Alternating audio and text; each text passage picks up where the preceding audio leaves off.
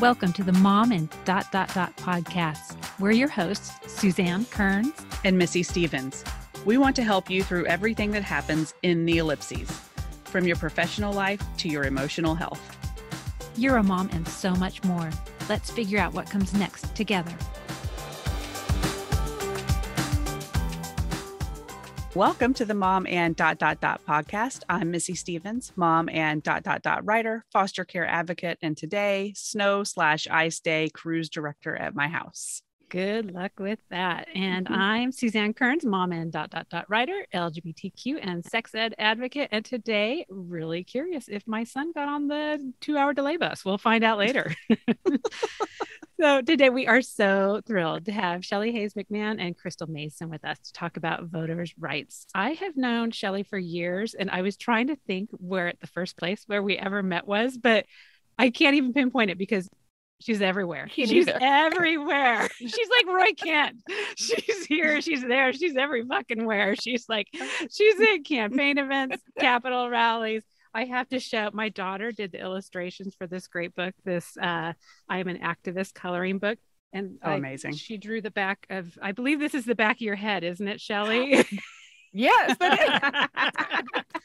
So our whole family has a special connection to Shelly, and just love her. She's a fierce advocate for women from all walks of life stepping into roles of power. She is currently the deputy director of Planned Parenthood Texas Votes and was the director of operations at Annie's List, is a co-president for the Political Action of Black Austin Democrats, senior advisor and treasurer for the Williamson County Democratic Party, and a Williamson County precinct chair. I mean, you talk about voter rights, getting in right? Involved. Yeah. Yes. And she also sits on the board of Big Brothers Big Sisters Central Texas and the Barbara Jordan Leadership Institute. She is a 2020 Leadership Austin graduate, 2021 NLC mentor, and an ordained minister. I did not know that. That is so cool to talk about that later. That's awesome. She is a frequent political contributor for Pink Granite and The Rabble. Before joining Planned Parenthood Texas Votes, Shelly spent 30 years in management as well as running for office in 2018. Her belief is that the most vulnerable in our society must be protected, and the best way to do that is by electing more pro-choice, progressive women to office. Here. Yes. And Crystal Mason is the founder of Crystal Mason The Fight Foundation. The foundation is dedicated to fighting against voter suppression. She has a personal story of trials, tribulation, and triumph, and through that story, she has become the face of voter suppression. In 2016, Crystal did what any noble American would do and cast her vote at the ballot box, hoping to be the change that she wants to see. Instead, she was given a 5-year prison sentence after casting a provisional ballot that was ultimately rejected in the 2016 election. Crystal is adored by her family, friends, and colleagues. She is a mother, grandmother, and successful business owner. If asked who she is, Crystal will tell you, I am a rehabilitated felon that believes in second chances. So do we. So do we. Oh, we're so honored to have both of you here. Thank you so much for joining us today. Yes. So we often talk about how stay-at-home moms have the power to really change the world if they claim their power and take advantage of, I don't even want to say flexible schedules. We know moms are busy, but they're relatively flexible schedules to be a megaphone for the voices of those who are either limited by the constraints of working hours, societal pressures, or their own personal safety. And our hope is that listeners will be moved by Crystal's story and really see voting rights through a new lens and take that next right step to vote, to share information, stop disinformation, and to become more politically active. So Yes. Shelly, can you tell us, we talked about your incredible bio, but can you tell us a little bit more about yourself, including how you met Crystal and what drew you to her story? Well, to go along with the theme of the podcast, I am a mom, multiple other things. I've got 2 amazing teenage Black men that I am raising along with my husband. I became politically active, I think, with a lot of women in my demographic, which is, middle-aged suburban mom around Hillary Clinton and just the possibility of having a woman president, and then of course we ended up with Obama and everything was fine. But it was, I think that was the first time I really worked on a campaign and went out and did all of the things. And it just kind of never stopped after that. But Crystal, my sis here, Crystal, I remembered seeing it was a social media post talking about her story. And I'm 99% sure I reached out to you via Instagram to see because I had this idea. We were doing endorsements with Black Austin Democrats, and I was going to have an entire room of Central Texas legislators held captive. And my thought was, you know what? If anybody's going to be able to help her, it's going to be them. And if I can get her in front of them and they can't go anywhere, it's going to be perfect. Yes. So Crystal joined us, the board of Black Austin Democrats, and our Central Texas delegation, plus Kurt Watson. And she told them her story. Her lawyer also joined us. So, we kept within all of the legal boundaries for her case. And then, her story brought them to tears. It was so much emotion behind what had happened to her, what was still happening to her, and what Republicans were trying to perpetrate around her case, just the narrative around her case. So she and I feel spiritually connected to Crystal because she is everything that the fight embodies. When we talk about voting rights and we talk about voter suppression, I love her dearly. I have to love her from afar because she lives up north and I'm down here, but she is in my thoughts and prayers every day. I will text her and just let her know, hey, I'm thinking about you today. What you need. I got a feeling, but yeah, she is just, you know what? I'll let her tell her story and we'll just switch it on over to her. Wonderful. Well, that was the perfect lead in to Crystal telling her story. And we know that you cannot tell us a lot of details of your case, but maybe you can tell us a little bit more just about who you are outside of that case, what you're doing for voters' rights, your relationship with Shelley, your relationship with your family and friends, whatever you're comfortable telling us about. Thank you. Appreciate it. Well, my name is Crystal Mason, and just to give you an intro of the beginning, I had a white collar offense, and I went to the feds at that time. When I got out, I kept telling my kids that, hey, when I got out, hey, even though you hit that bump in the road, you can still get back on track. So I got out. I was in school, full-time student, working a full-time job, just getting everything back on track. And got insurance for the kids again, just things that they had missed while I was gone. Yeah. Important things. And my mom, her house, well, this is my household, but she was running the household while I was gone. So she's real big with keeping these voter registration cards together. Anybody that's 18 years old, she has these voter registration cards for them already, and it's time to go to the poll. So Mom, remember, I'm working a full-time job, just got out, just going to school, strengthening my family ties with the kids, activities, school, and everything else. So Mom was like, hey, you got to go vote, Crystal. I was like, okay, Mom, yeah, I got you. I'm going to do this. And she was just like, it was the last day. I was getting ready to go to work, getting up early in the morning. And she got up and she's like, hey, you noticed the last day to vote. I said, Mom, I'm going. So at that time, I knew I wasn't going to school. Because if I go to school, I'll miss it. So I got off work. When I got off work, went to the polling place. And to the same polling place I went to in 2012. I've been living in my house since 2008. So I go to the local church and I go and I say, I'm here to vote. And they looked for my name. They didn't see my name. So the first thing in my mind, I thought, well, I gave Mom power of attorney of the kids, power of attorney of the house and everything. So maybe I'm not on the polling thing. So I have a hyphenated name. They looked both ways and I was like, well, wow, So I got ready to go. It was late, dark, and it was raining. So it was time for me to go. And a 16-year-old guy told me, hey, you can fill out a provisional ballot. And I said, well, what's that? He said, if you're at the right location, it'll count. And if you're not, it won't. I'm like, that's easy. Go ahead and do this. Mm-hmm. So a lady came. She took my ID. She left. She walked. She came back. She was set couple tables back from the entry place. And she kept telling me, make sure everything matches your ID. And I was like, okay, that's easy. So I was just filling out the forms and I made sure everything matched. And I went to go to the booth and I asked her, I said, I wanted to do a straight ticket. And she got up, she showed me, and then she moved out the way I did. I put everything in the bag and I left. I received a call from my supervised release officer. And she said she needed me to come in. I was like, that's, because once you're done with your Fed time, you you're on something called supervised release. And this is something that you fill out a form every month, and you really don't go meet anybody, you know. They can call you in randomly to go do a UA or, you know, just to see what you're doing, ask for a paycheck stuff or something. But it's like randomly, like every 6 months.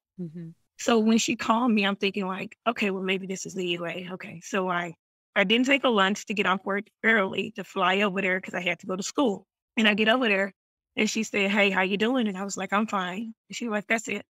Like weird. So I go downstairs. When I go downstairs, a lady asked me, she said, are you Crystal Mason? I said, I am. She said, go ahead and put your hands behind your back. You're being arrested for illegally voting. I said, what? I didn't illegally vote though. I went back to thinking like I put everything right that was on my driver's license. Like I didn't illegally vote. And she said, being on probation, you're ineligible to vote. And I was like, wow. But I'm thinking like this, we at the right location because my supervised release officer is upstairs. So let's go talk to her so we can figure this out. I go to jail. When I get out of jail, the feds just say, oh, we're just going to sit this aside. And that's what they did. Instead of stepping up and saying, hey, we did something very, very wrong. We don't have something in place. This is absolutely wrong. They didn't. They just moved over out the way. And I went through the procedure with the state case. So I got a call. My attorney kept telling me, oh, this is going to be an open and closed case. This is going to be an open and closed case. And 2018, April, he said, we're going to trial. He told me 3 days before. And I was like, what? We're going to trial? He's like, yeah. He told me this. My judge, my federal judge, he's a very harsh judge, Judge McBride. If anybody know him, you can look him up. And so with my nonviolent white collar offense, my choice, the governor said, give me probation. But my judge don't do plea deals. He gave me 5 years. So knowing what type of judge I got, when my attorney told me, hey, Crystal, do you want to do a trial by jury or a trial by judge? He said, well, let me tell you this. The judge has practiced up under McBride, so he know how he is. So he'll know that you'll never do anything to go back before his court again. That's the reason why I didn't do a trial by jury. Because if I would have did a trial by jury, I wouldn't be here today. But I did a trial by judge. And in my trial, they put on a whole, first of all, I was the only witness. My attorney didn't do anything. I didn't have no character witness. I didn't even get who was the witnesses that was against me. I would have known it was my neighbor across the street. But it's a long story on that end. So I'm going through trial and I'm looking like, wow, like this is for real. My supervised release officer, supervisor, the U.S. probation officer of the Northern District, Kenneth Mays, testified on the stand and said, no, we never told her she couldn't vote. No, she never signed anything. So we got the judgment and commitment. They didn't say anything that I was ineligible to vote. You have your terms of supervised release that says no felons, no drugs, no, it lists everything down. It tell me I was ineligible to vote. Yet the judge found me guilty and sentenced me to 5 years for illegally voting, for filling out a provisional ballot that never counted. So it was devastating. And I had to think like I was about to go to prison. I'm about to go to prison right now. So this was the same attorney that I had for my federal. So I had to think like, what do I do? And I told him I want to appeal. He's like, oh, we can wait. I'm like, no, I want to appeal now. And then I appealed.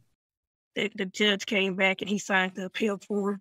And I don't know why, but he was like, I want to appeal. That just came out my mouth because my attorney wasn't helping me. I was going to say, it's coming out of my mouth already too. I want to appeal. Like the attorney, he didn't help me at all. He didn't tell me nothing. So I was like, I want to appeal bond.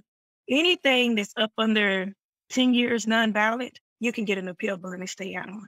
So he granted me an appeal bond, and that's the reason why I'm out today. And I looked at so many people. They're like, oh no, you look at I'm a mother.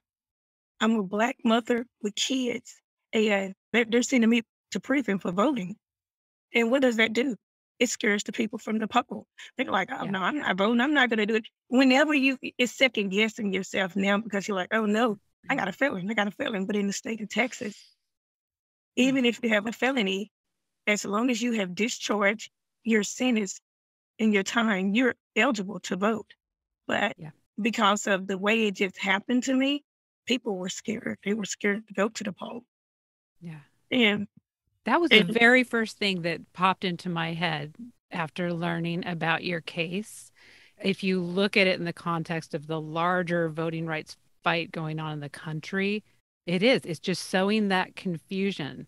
It's by design. It just is so clear to me that this is by design to try to confuse people who are at risk or who are at fear. It might be because of the color of their skin, or it might be because of their immigration status. Whatever the case may be, it's just scaring them out of voting because they Targeted voter suppression. correct. yes, it is by design. I mean, there is an intention behind this. The goal is not to protect us from voter fraud. The goal is No. to not have people of color voting. I mean, let's just say what it is. It's so disgusting. It's so clear, especially the night that I was inviting Shelley onto the show. It just happened to be the next day, I think. I was watching Rachel Maddow, and she did a special about, it was Pamela Moses. So it wasn't your story, but I mean, it might as well have been so similar. She got 6 years instead of 5, and she lives in Tennessee. But she contrasted it to 4 white men, Republicans, I guess we can call this is this a bipartisan issue? I don't know. It gets a little partisan for me, but Let's just call it what it is. yeah. So these 4 men who intentionally took the voter form for a deceased relative. So, I mean, they know that I am not my mom. I am not my dead wife. I am not my whoever.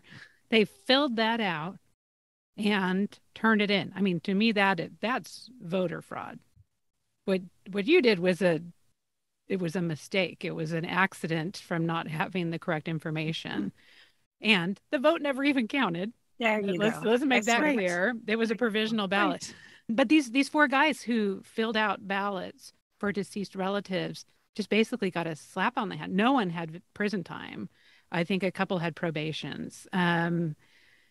So I just want to really highlight that. And we will link to that Rachel Maddow segment because it's so powerfully laid out. Like, wow, this is racist. It's racism. It's not a law that is meant to treat all Americans equally along their ability to vote. So no, and I don't think it's simple to figure out.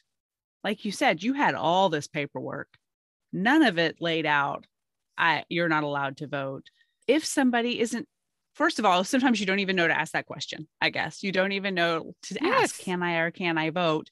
But if you think to ask that question, or someone in your life says you need to find out, where do you even go find that out? How do you even figure out if you can or can't vote? It just seems way overly complicated to me. Yes. I mean, who do you call? Is there a website, Shelley? Where do we go to find out if we're eligible to vote? Yeah, and I think that there's an important distinction between voter suppression and voter intimidation. A lot of our laws right now are not only designed to suppress, but they are also designed to intimidate, right?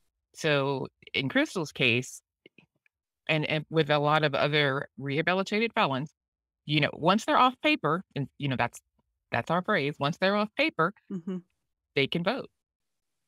But when they see things like Crystal's case and what happened in Tennessee and what happens to other accidental voters and the extremes that Republicans will go to punish them, it intimidates them from voting, right?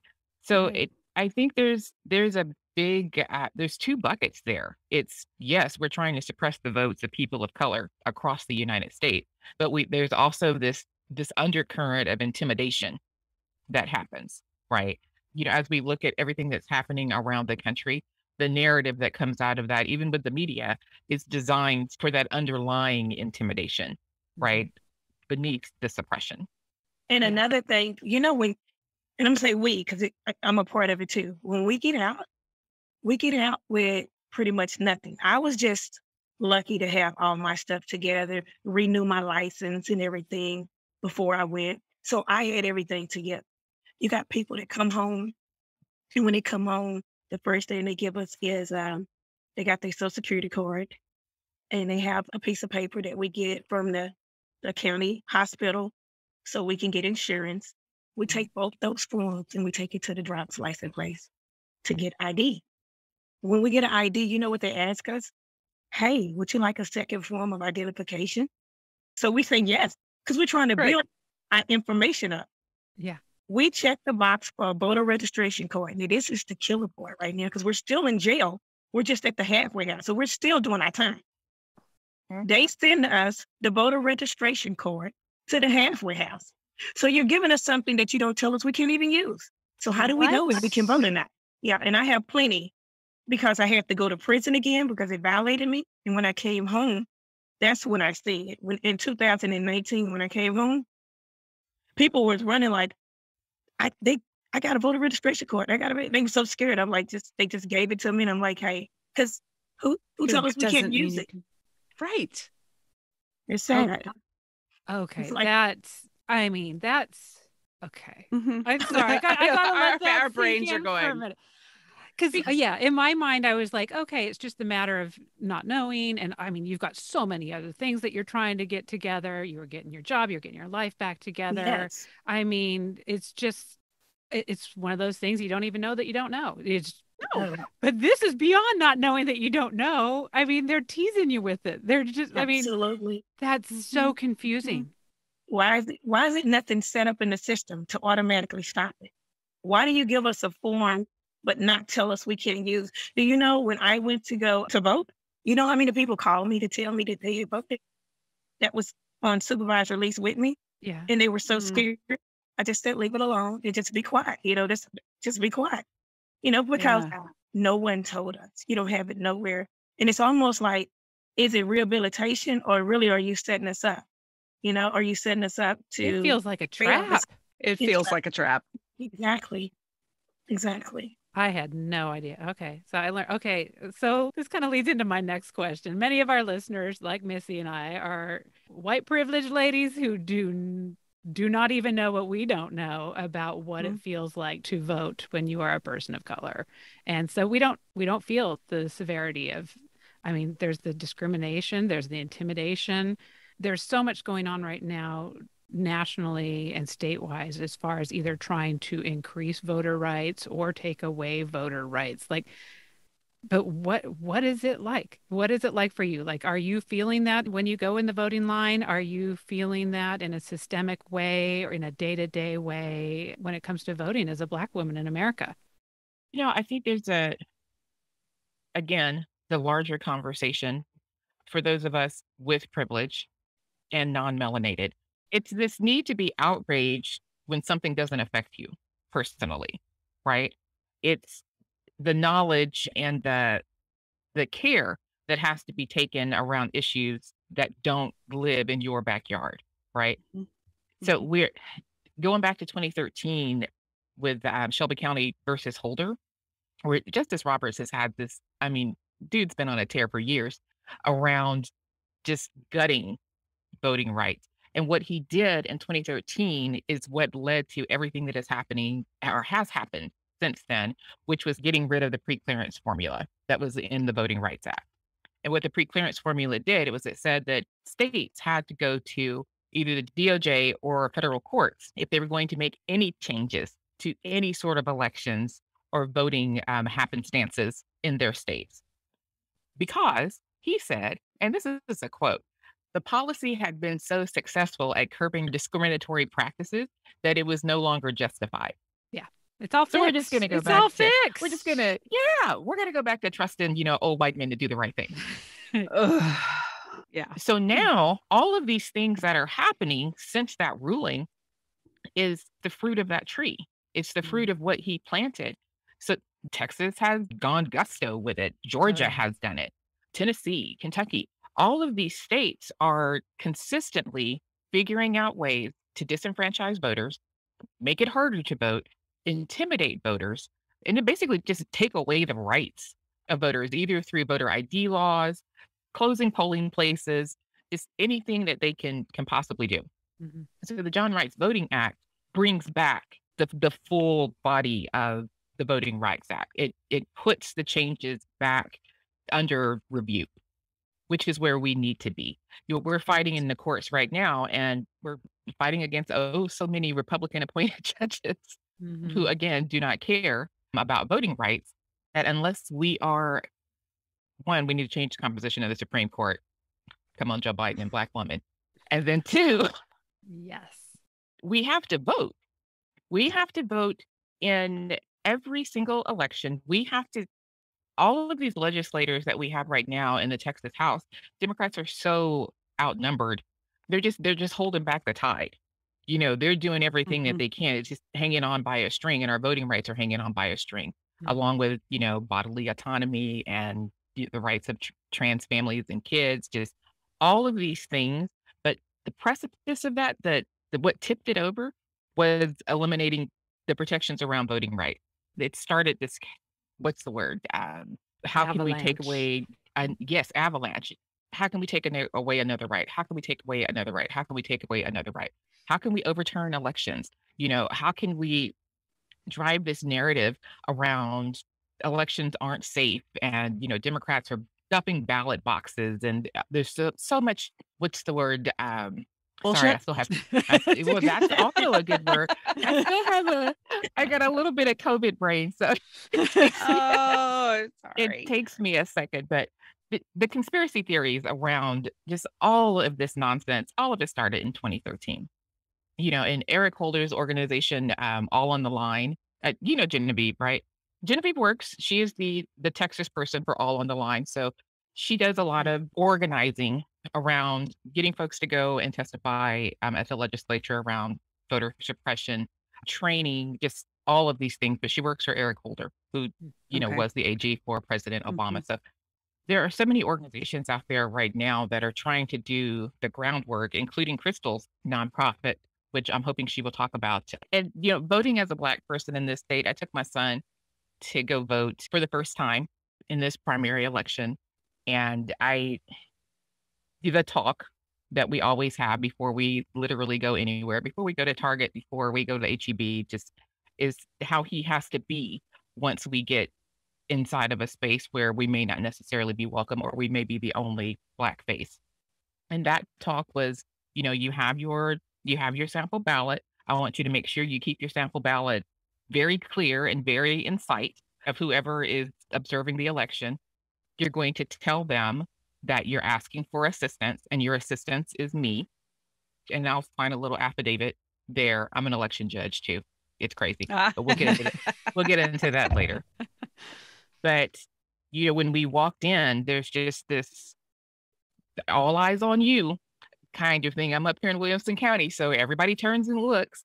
And, we're 6 feet tall. We're not small people either. They see you You're not sneaking in. Yes, we are not sliding in anywhere, and he goes up to the election clerk, gives him his ID, and the guy is asking him, he asked him a couple of questions. He asked him what was his address, which is not the correct question. You're supposed to ask, what is we are supposed to ask, what is your current address? Right. And then the other thing it's a whole thing. It's a whole thing. So I stopped and I'm like, that's not the correct question. You're supposed to ask him, what is his current address? And the guy was like, well, and I'm like, no, not well. Yeah. Do it right. We will do this right. So he went through all of that. And then Mason signed his thing, and then he told him he wanted assistance. And he was calling over this other cute white kid, whatever, was calling him over. And Mason was like, no, I want my mom to help. And this guy tried to tell him that it had to be an election worker who helped him. And I was like, bruh, we're not doing this today. Because one, I know the rules. I know the rule. And two, it just mind-blowing to me that the liberties they think they can take with our voting rights. Yeah. Right. So we go through all the things.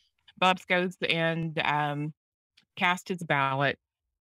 The other thing that was interesting about our voting experience was the elections clerk tried to tell us that we had to use the same machine. He and I did.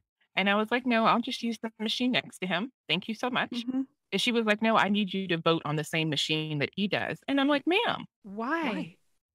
Exactly. Why? Why is this a thing? And she could not tell me why she wanted me. She just wanted me to vote on the same machine. It's not a rule. Mhm. It's not a law. It's nothing. So it's very important that we know our rights as people of color when we go to vote, because there you have people who are they've worked elections for years and years and years, and they have their own personal rules around You see how them you when you get there. They're 1,000 years old.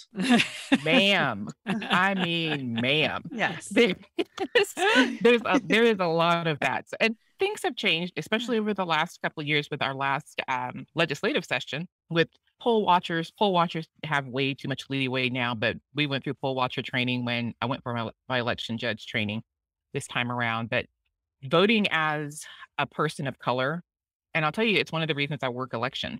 It's just so Black people see me See when you. they come, yeah, when they Yeah. come in to vote, and it's not that I'm making an election safer or anything. Do you follow the rules? But I think there's just it's a little bit of a sigh of relief Mm. when you see somebody who looks like you. It's Yeah, a little oh, more yeah. welcoming. It's a little more just all of the things that you need to be comfortable in a space. And when we are the only is lonely, as we say, when we Ah.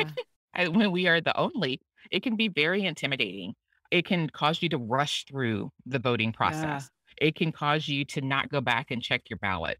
It just, I want you to come in, take your time, do what you need to do, ask for help if you need help.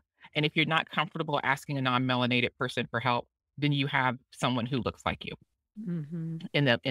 at the poll. So, but to your point, Suzanne, yeah, I went for my election judge training. I was the youngest person in the room. I'm 52 years old. I Right. love being the youngest person in the room. And It doesn't happen to me often anymore. so, yes, I mean that there is a gap Yeah. between 75 and 50 some odd, and even the 40 some odds Yeah. Oh, where yeah. there's no representation there. So, yeah, it's a lot. And I feel like I am just wandering all over the place. But Well, you've said so many important things, and I know we can't boil it down. There's no boiling this issue down. My stomach is in knots. I feel nauseated. I'm angry. I want our listeners to feel angry too, because I think that's part of changing this. Mhm. Is there something, if somebody's listening and they're saying, I'm angry, I have no idea where to start, what is the first thing they need to start paying attention to make a change here? I mean, it's systemic, it's broken, it's so old. Where do we start today? I think depending on where you are, look at what's going on in your state. Yeah. Look at what's happening at your state legislature. Look at what's happening around redistricting lines being drawn in your state, because those are also drawn to, suppress and disenfranchise voters, especially voters of color. Get involved in that. Secondary is vote. I mean, oh my Yeah. God. And you have to vote in line with your personal beliefs. And if your personal beliefs have not taken on a lens of anti-racism, there is a good chance that you may not be voting in the best interest of people who don't look like you. I would advise folks to listen to people of color, to listen to Black women. We are very, very well aware of what happens if we stop fighting. If we get too tired and we just lie down. My biggest piece of advice is to not wait until an issue has a white voice. Mm. So many times we can talk about Black women have been screaming about abortion rights for years. We can talk about voter suppression, but until it comes out of a non-melanated faith, it may not be taken seriously by non-melanated people. Yep. So when we say listen to Black women and we say listen to people of color, I'm literally saying listen to them. You don't have to wait until it comes out of a white person's mouth for it to be taken seriously. You don't have to wait for a white person to say, hey, we need to raise money around this issue, when a person of color has been telling you for years that this is coming.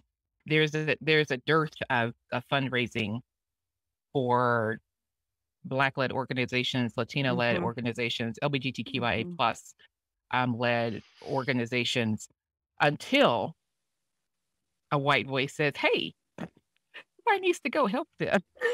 Mhm. Or Mhm. unless there is at times a white person in charge of the organization. So you will see that Right. there's a lot of there's discomfort that has to be dealt with, right? And sometimes you have to live in that discomfort and just kind of push through it.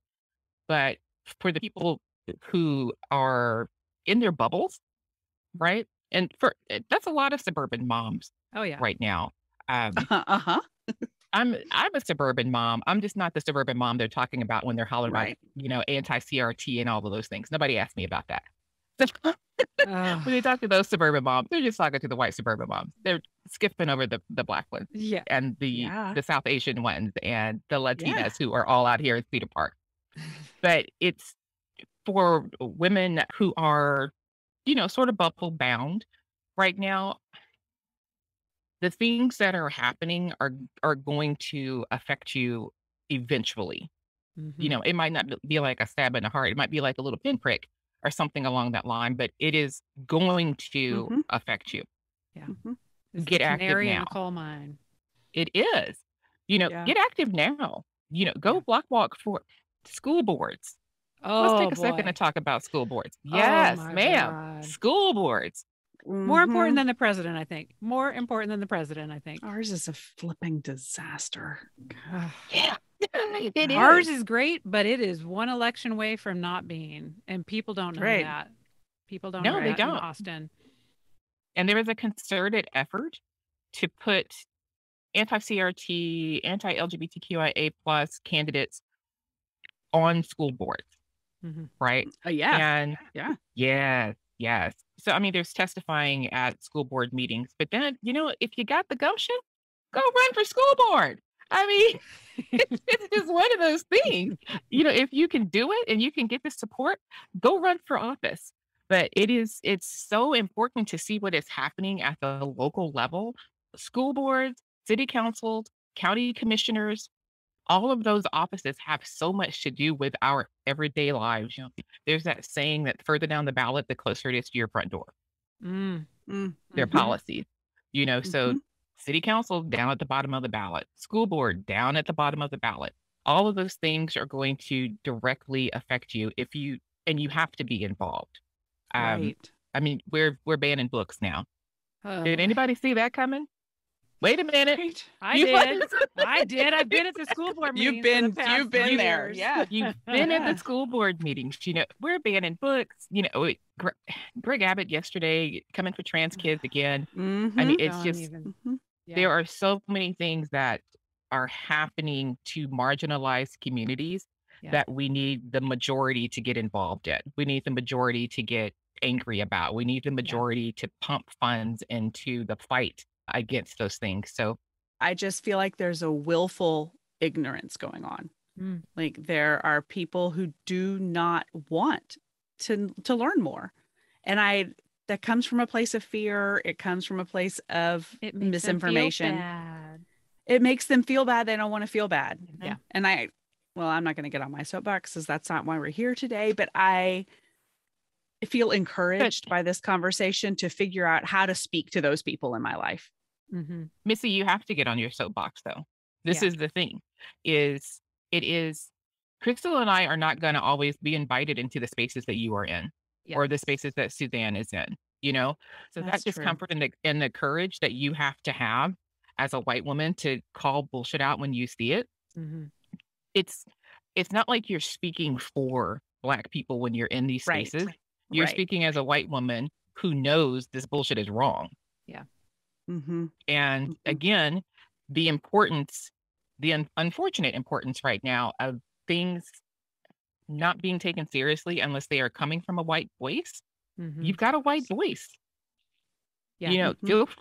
You have to use it. And I tell white women this, I'm around white women a lot. I tell all the time is that if I'm not there, you don't have to speak for me, but you do need to talk about what's right. Yeah. And what's wrong. We I call like it a that. lot being the megaphone. And this was one of the things that drove me to start my Informed Parents of Austin group. Mhm. I am not LGBTQ. My kids are not LGBTQ. But kind of like you said, I am invited into spaces where maybe a trans woman is not. Right. And I can speak up again, not trying to put words in their mouth, but to be a megaphone and to echo what needs to be heard to keep them safe. Because yeah, we do have access to the ears, and I call, in that case, I've got straight privilege, which is people will listen to me in a different way than they would someone who they think that, you know, they've got a, I hate to say dog in the fight. I really need to find a better saying than that. But to feel that, you know, this isn't for me. This is just basic, decent humanity. And there is a fear. There's a fear you're going to do it wrong. And you just got to be willing to do it wrong and be corrected and keep moving. Because I think there probably are people who are just putting their head in the sand like an ostrich. But then there are people who are these well-meaning white women but don't want to like say the wrong thing. Or, you know, I can mess up someone's pronouns like nobody's business, but you know what? I'm still trying to speak up. You're in the arena. I'm still trying to speak up for the LGBT community. And when I get something wrong, I'll be like, okay, I'll work on that for next time. And just be willing to be wrong, but to be wrong for the right thing. And to take that next step forward. And that gives the person at that wine night the permission next time that they go to a family dinner or whatever, to be able to say, hey, yeah, Suzanne said this or Missy said this. So yeah, I think it is important, and I'm going to bring it up here. Yeah. Courage can be shared. You know, it doesn't have to live with one person. That the one time you speak out, you're handing some courage off to somebody else. You know, so it really is. You know, that bravery that it takes to say the right thing in the wrong space, it's underappreciated. You know, it's the high five, you know, the secret high five, like, girl, you call that out, go right ahead. Those are big deals, you know, because it encourages you to keep going, and it encourages the person next to you listening to you take a stand and take a risk at times to do the same thing. So don't deny the power that you have. Right. And you don't have to hide the power that you have as white women and or white people. You are still empowered to speak.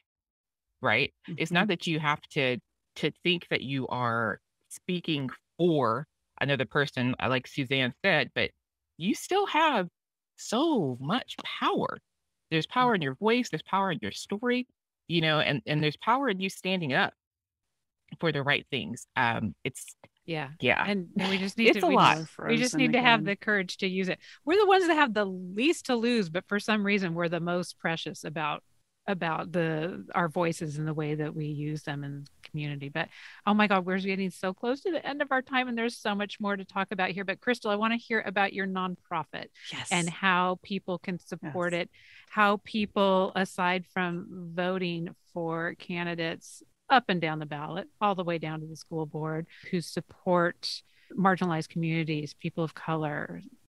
What can we do? Support you in your case, support you in so many ways.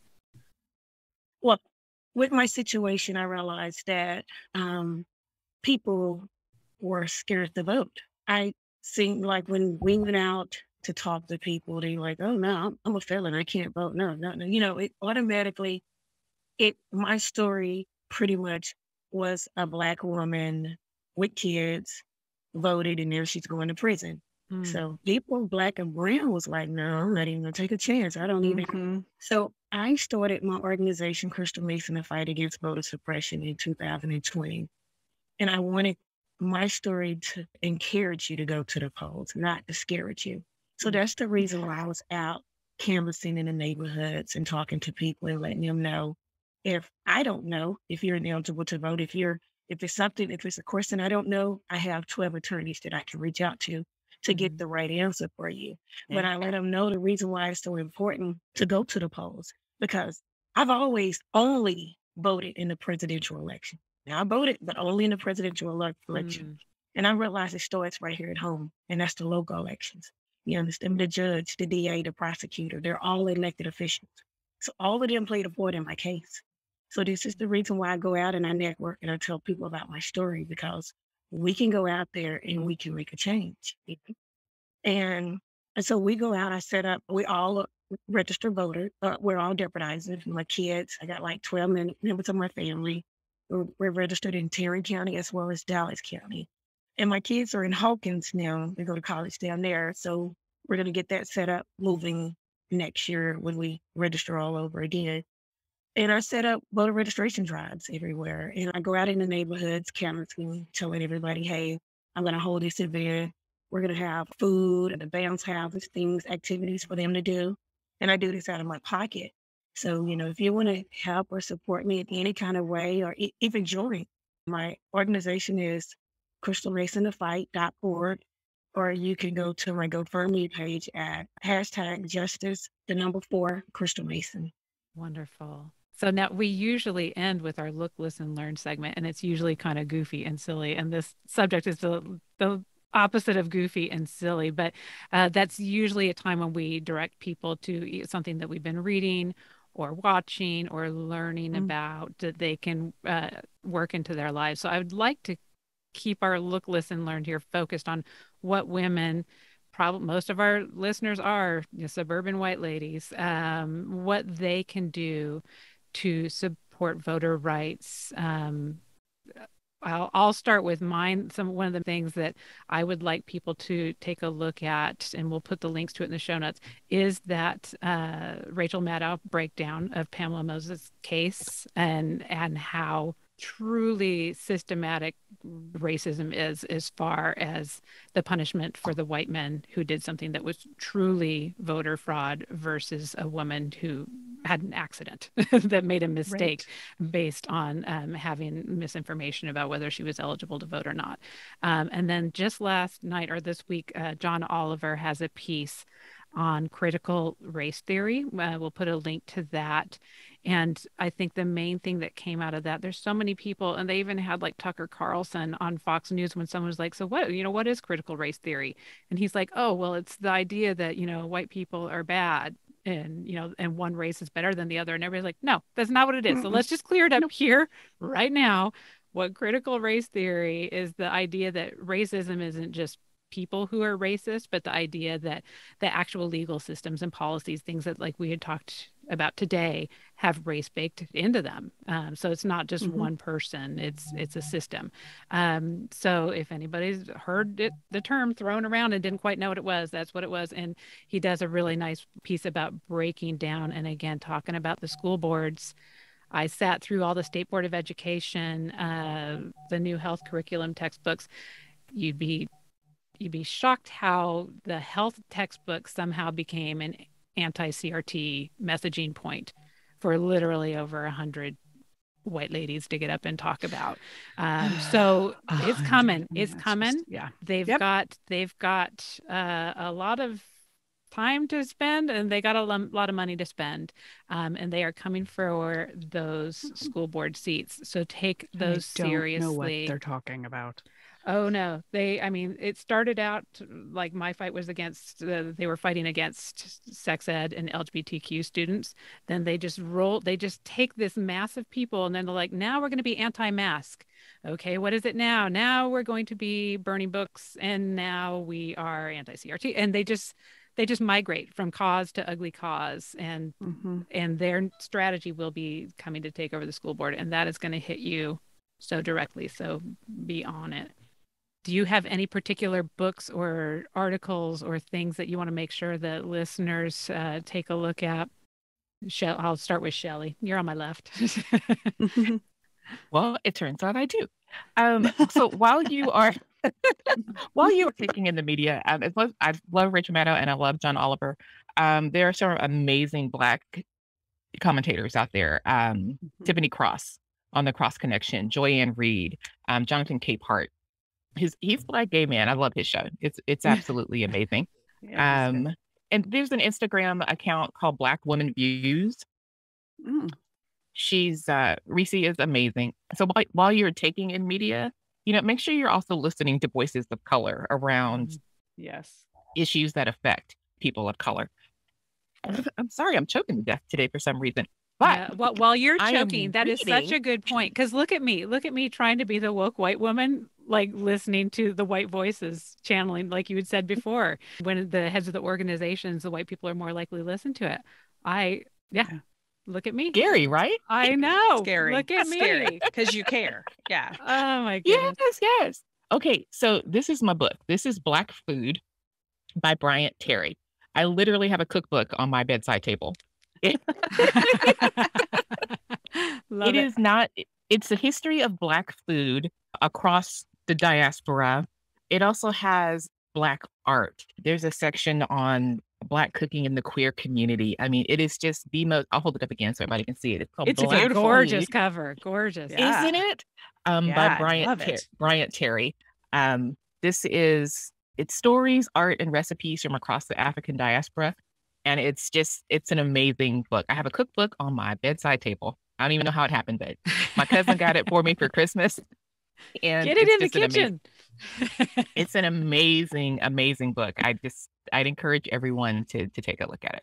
Love it. What about you, Crystal? Any places that you'd like to direct anybody to for some learning, or listening? Not today. Sorry. Not today. No problem. No problem. Did you have anything, Missy? Yeah, I do. I have her name is Parker, but she goes by Queen Work on social media. It's Queen with a K, Work with an E. And I have been sharing her with my white friends. She talks a lot to white people, but white women, saying this is what you can do. This is what we need from you. This is the BS we don't need from you. Mm-hmm. And she's funny and she's lovely. And we've actually invited her to be on the show. So I'm hoping at some point in the not too distant future, she's on with us. I found her like I discovered her. I came across her on TikTok, where I spend way too much time, and follow her on TikTok. And she's also on Instagram it's mostly the same material. So whichever social media you like to waste your time on, she's there. And it is less of a waste of time when you have someone like Queen Work in your ear teaching you so much. Mm-hmm. So I recommend going and giving her a follow. Just did it. Good. Wonderful. You're fast. She's awesome. Oh, well, we almost got y'all out of here in time. We're so close. 3 minutes over. But no, but this is a subject that needs way more time than the 1 hour here. So I hope people will continue to follow up. We'll put some additional links in the show notes for some other look, listen, learns, people of color speaking, listen to their voices. Not just the Rachel Maddows and the John Olivers. I'm so full of shame right now. But you know what? That's what we said. Do not be full of shame. That's why I said. But you know what? You do the thing and then you learn from it and you work forward. It's just like that's what we got to be willing to do. Put ourselves out there and do the best we can until we learn better. That's our mom motto. That's all we can do. Yep. Is there anything we did not cover that you want to make sure that we get out there? And we'll definitely be putting the links in the show notes, Crystal, so they can learn more about your nonprofit follow-up, your GoFundMe, all those good things. But is there anything else that you want to make sure listeners hear from you? No, I do appreciate your time. Thank you. Oh, well, thank you. Thank you for being here. I'm going to join your nonprofit right now. Yes. As soon as we're off of this. Yes. And how about you, Shelly? Besides just telling everybody to get out there and vote, we got our primaries going on here in Austin. We have primaries going on and they still need poll workers. So, if you have it's a paid gig. You only have to be 16 to work the polls. POLLS. That's a different podcast. It's a whole thing, right? You only have to be 16 to work the polls in Texas. So Travis County still needs poll workers. Williamson County still needs poll workers. Even if you only have 2 to 4 hours to go and help, I would say please go take the election training and help out at the polls and vote. Of course, always vote. And vote. Wonderful. Okay, those are some things that we can do. I mean, that's easy. I mean, that's just a couple of hours. That's a couple hours. You can do it. And yeah, for sure, vote. I mean, people are literally going to jail for the ability to vote and for the privilege and honor of voting. Mm-hmm. And for those of us who take it for granted, stop. Stop.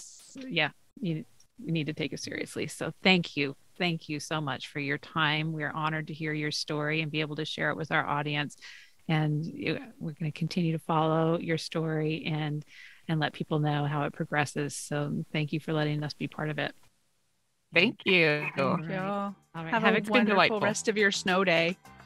Yes. Go kick those kids out. Yeah. Good luck with the kiddos. All right. Thank you. Bye-bye. Bye. Thank you so much for joining us for the Mom and ... podcast. We hope you enjoyed today's show. And if you know someone else who could benefit from the episode, please be sure and share it with them. And while we're begging, please subscribe and rate us wherever it is you listen to podcasts. You can find links to all the things we discussed today in our show notes or over at our website, momandpodcast.com, with the A-N-D spelled out. In between shows, find us over at the socials, including our private Mom and Community Facebook group. The links to that group and all of our socials can be found at momandpodcast.com. Thank you so much for your support. We appreciate you more than you know. Now go out there and make your ellipses count.